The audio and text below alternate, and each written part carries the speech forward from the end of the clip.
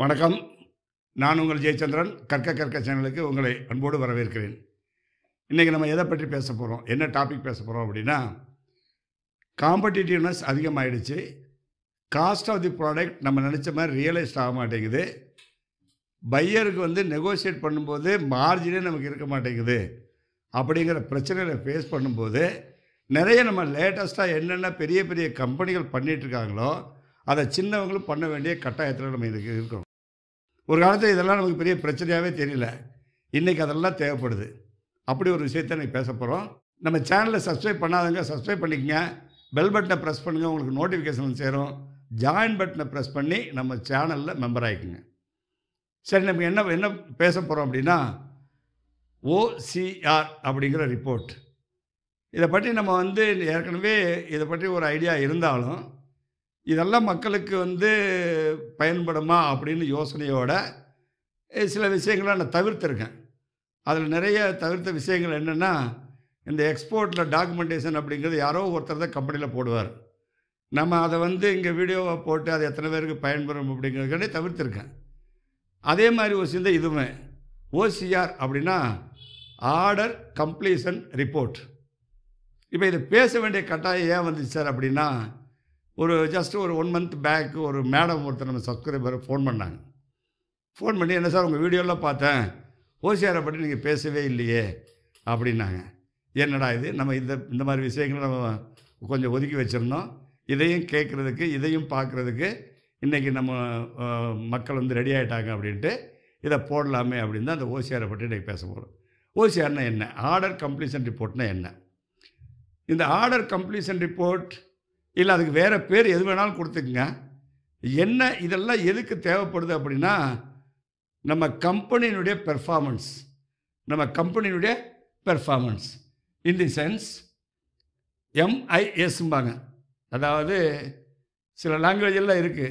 MNC அப்படின்னு சொல்கிறோம் இல்லையா, மல்டிநேஷ்னல் கம்பெனிஸு, பிக்கர் ஆர்கனைசேஷன்ஸு, இதில் எல்லாம் சில லாங்குவேஜஸ் இருக்கும்.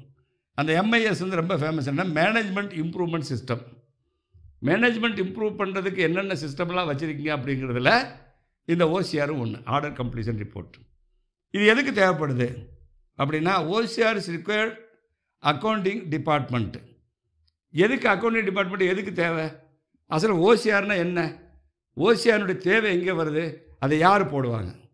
OCRை போடுறது ப்ரொடக்ஷன் மேனேஜ்மெண்ட் தான் போடணும். ஆக்சுவலி ப்ரொடக்ஷன் மேனேஜ்மெண்ட்டில் இருக்கிறவங்க தான் OCR ரிப்போர்ட் போடணும். அதுக்கு ப்ரொடக்ஷன் மேனேஜ்மெண்ட் இருக்கவங்க தான் போடுங்கிற கட்டாயமெல்லாம் ஒன்றுமே கிடையாது. Company can nominate anyone else. ஒரு மெர்ச்சன்டைசர் கூட சொல்லலாம், இல்லை அக்கௌண்ட்ஸ் டிபார்ட்மெண்ட் கூட சொல்லலாம். அப்போ அந்த OCR நமக்கு எதுக்கு தேவைப்படுது அப்படின்னா, ஒரு ஆர்டர் பண்ணும்போது அந்த ஆர்டர்னுடைய டோட்டல் என்னென்ன ப்ராக்ரஸ் நடக்குது அப்படிங்கிறத அந்த ரிப்போர்ட்டில் வந்துடும், including quantity and your financial statement. இந்த ஃபினான்ஷியல் ஸ்டேட்மெண்ட் அண்ட் குவான்டிட்டி நம்ம பேசும்போது என்ன நடக்கும்னா, நம்ம என்ன குவான்டிட்டி டிமாண்ட் பண்ணியிருந்தோம், அதாவது ரிக்குவயர்மெண்ட் போட்டிருந்தோம், என்ன குவான்டிட்டி வந்தது, இப்போ நம்மகிட்ட லெஃப்ட் அவுட் ஸ்டாக் எவ்வளவு. லெஃப்ட் அவுட் ஸ்டாக்னா என்ன அர்த்தம்? இப்போ ஒரு 1000 பீஸுக்கு நீங்கள் ஃபேப்ரிக் வாங்குறீங்க, யான் வாங்குறீங்க, யான் வாங்கி ஃபேப்ரிக்காக கன்வெர்ட் பண்ணுறீங்க, கன்வெர்ட் பண்ணி தச்சு அனுப்பிட்டீங்க. உங்கள் டிமாண்டு ஒரு 5000 பீசஸ் அப்படின்னா, அந்த 5000 பீசஸ் அனுப்புனது போக உங்கள்கிட்ட ஃபேப்ரிக் மீதி ஆகிடுச்சுன்னு வச்சுக்கோங்க, ஒரு 200 kgs மீதி ஆகிடுச்சு அப்படின்னா, இது அந்த கால்குலேஷன் மிஸ்டேக் தானே. அது எதுக்கு அந்த 200 kgs மீதி ஆகணும்? அதை இப்போ நம்ம விற்றோம்னா எவ்வளோக்கு வாங்குவாங்க? ஃபேப்ரிக் காஸ்ட் நமக்கு 500-600 வரும். பட் வேறு செகண்ட்ஸில் விற்கும்போது எவ்வளோ கேட்பான்? ஒரு 100-150 கேட்பாங்க. அப்போ இந்த 350 rupees who is going to bear it அப்படிங்கிற பாயிண்ட் வருது இல்லையா? அப்போ இது யார் தப்பு பண்ணுது? இந்த ரெஸ்பான்சிபிலிட்டி ஃபிக்ஸிங் தான் இந்த OCR தேவைப்படுது. நீங்கள் இது வாங்குறீங்க, அடுத்த லேபிள் வாங்குறீங்க. லேபிள் வாங்கும்போது ஒரு 10,000 பீஸுக்கு எத்தனை லேபிள் வேணும்? 10,000 லேபிள் வேணும். ஒரு 2% வேஸ்டேஜோட 10,200 லேபிள் வாங்குறீங்க. ஆனால் ஆர்டர் கம்ப்ளீட் பண்ணும்போது 500 லேபிள் ஷார்ட்டேஜுங்கிறான். அப்போது வாங்கின ஒரு மிஸ்டேக்கா, இல்லை வாங்கி கொண்டு இங்கே பயன்படுத்துகிறவங்க மிஸ்டேக்கா?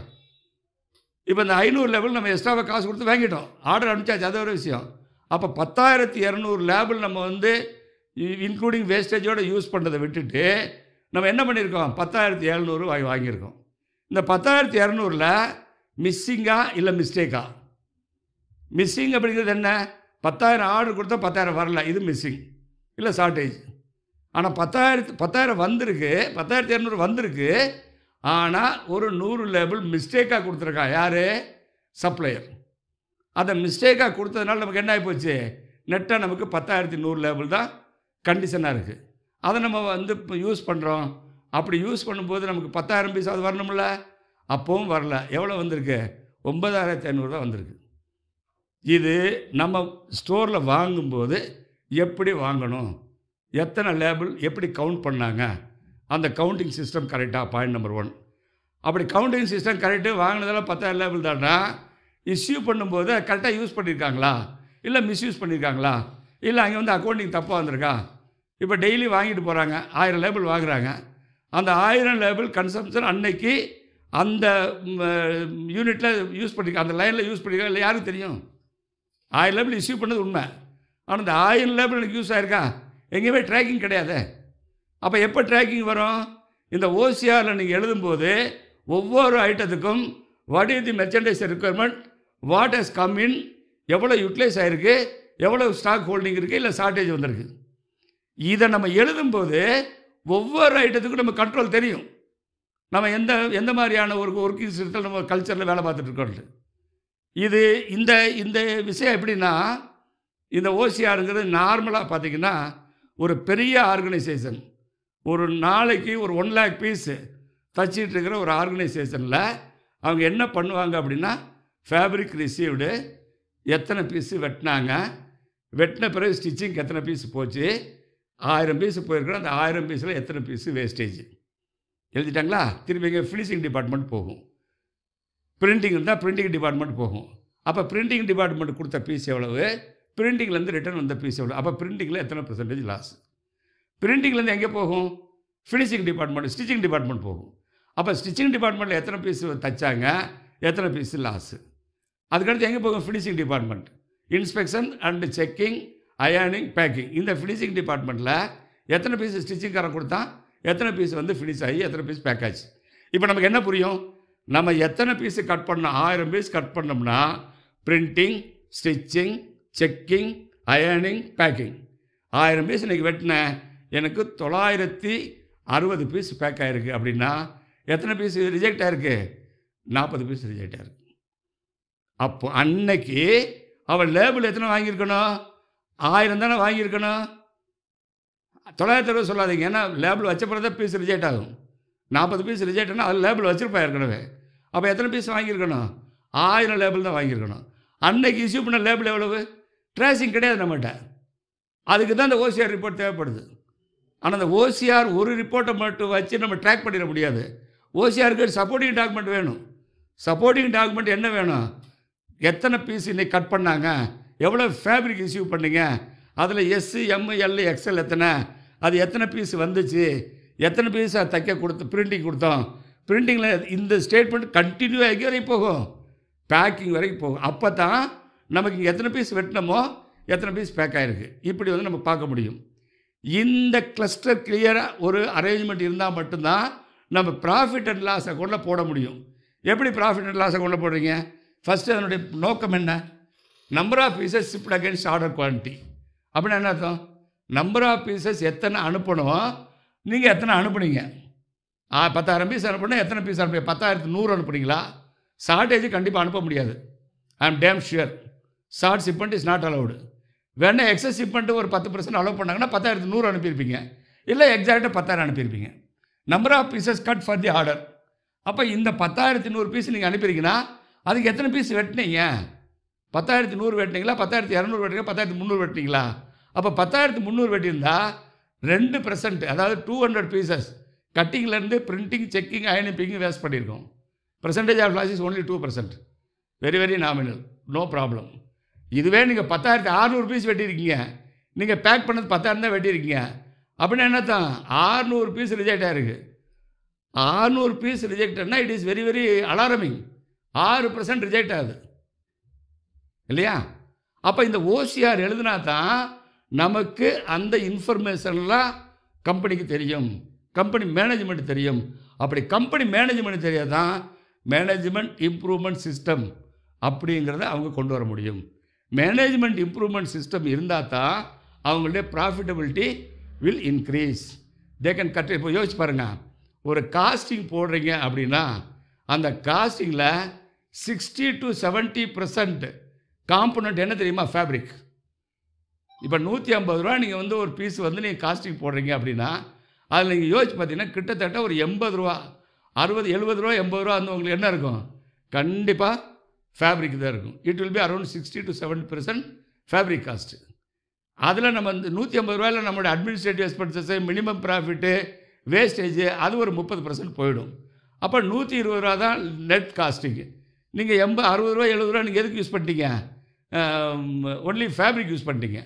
போக 50 ரூபா தான் other things like label, tag and PP cover and இந்த பார்த்திங்கன்னா காட்டன் பாக்ஸு, இது இல்லாமல் சிஎம்டி, இதெல்லாம் சேர்ந்து எவ்வளோங்க? 40 ரூபா 50 ரூபா தான். அப்போ எங்கே நம்ம ரொம்ப சின்சியராக கான்சன்ட்ரேட் பண்ணிக்கணும்? ஒன்று ஃபேப்ரிக்கை கான்சன்ட்ரேட் பண்ணிக்கணும், இன்னொன்று அட்மினிஸ்ட்ரேட்டிவ் எக்ஸ்பென்ஸில் கான்சன்ட்ரேட் பண்ணிக்கணும். இந்த ரெண்டையும் கூட்டுங்களேன், அது 60%, இது 30%. மொத்த காஸ்டிங்லேயே கிட்டத்தட்ட 80% இந்த ரெண்டு வந்துருச்சு. ப்ராஃபிட்டை விட்டுருங்க, ப்ராஃபிட் 10-15% அதை விட்டுருங்க. ஆக மொத்த காஸ்டிங்கில் கிட்டத்தட்ட ஒரு 70 to 80% எது வந்துருச்சு? உங்களுக்கு ஃபேப்ரிக்கும் இதுவுமே வந்துருச்சு. எது? அட்மினிஸ்ட்ரேட்டிவ் எக்ஸ்பென்சஸே வந்துருச்சு. அப்போ இந்த ரெண்டையும் கண்ட்ரோல் பண்ணாமல் நம்ம ப்ராஃபிட்டபிலிட்டி ஜம்ப் ஆகுங்கிறது எதிர்பார்க்குறது தப்பு. நம்ம எப்போவுமே என்ன நம்ம மைண்டில் வந்து உட்காருதுன்னா லேபர் காஸ்ட் ஜாஸ்தி, லேபர் காஸ்ட் ஜாஸ்தி, அதனால தான் எனக்கு ப்ராஃபிட். லேபர் காஸ்ட் ஜாஸ்திங்கிறது நீங்கள் உங்களுடைய மொத்த கார்மெண்ட் காஸ்ட்டில் என்ன காம்பனண்ட்டுங்கிறது யோசிக்கணும். கட்டிங் எவ்வளோ கொடுக்குறீங்க, ஸ்டிச்சிங் எவ்வளோ கொடுக்குறீங்க, அயனிங் பேக்கிங் எவ்வளோ கொடுக்குறீங்க, மொத்தமாக டோட்டல் பண்ணால் அந்த லேபர் காஸ்டிங் எவ்வளோ வருது, இதில் நீங்கள் எவ்வளோ சேவ் பண்ண முடியும். ஆனால் அதே சமயத்தில் உங்களுக்கு ஃபேப்ரிக் இருக்குது, அதில் யானை எவ்வளோ கொடுத்தீங்க, எவ்வளோ ஃபேப்ரிக் வந்தது, டையிங்க்கு எவ்வளோ கொடுத்தீங்க, எவ்வளோ ஃபேப்ரிக் கொடுத்தாங்க, அங்கே எவ்வளோ மிஸ் ஆச்சு, காம்பேட்டிவ். இதெல்லாம் எப்போ தெரியும்னா இந்த ஓசிஆர் போட்டால் தான் தெரியும். இந்த ஓசிஆருங்கிறது அதே மாதிரி number of garments rejected because of ஒன்று rejection due to fabric defects and rejection because of our cutting, printing, stitching, checking, அயனிங், பேக்கிங்னுடைய ஜாப்னால rejection ஆகுது. இந்த ரெண்டு விஷயத்தால் ரிஜெக்ட் ஆகும். இப்படி ஓசிஆருங்கிறது பிளைனாக ஒரு பேப்பரில் கட்டம் போட்டு இதனுடைய காஸ்ட் இவ்வளோன்னு எழுத முடியாது நம்ம செக்டரை பொறுத்த வரைக்கும். எம்என்சியில் ஓகே, அவங்களுக்கு இத்தனை பீஸ் வருது, எத்தனை வெட்டுறாங்க, எத்தனை பீஸ் பேக் பண்ணாங்க, எவ்வளவு ரிஜெக்டட், ஓசிஆரை போட்டு க்ளோஸ் பண்ணிடுவாங்க. ஆனால் நம்ம விஷயத்தை பொறுத்த வரைக்கும் it is having so many departments. அதுக்கு எல்லாருக்குமே ஒரு சப்போர்ட்டிங் டாக்குமெண்ட் தான் ஓசிஆர் போட முடியும்.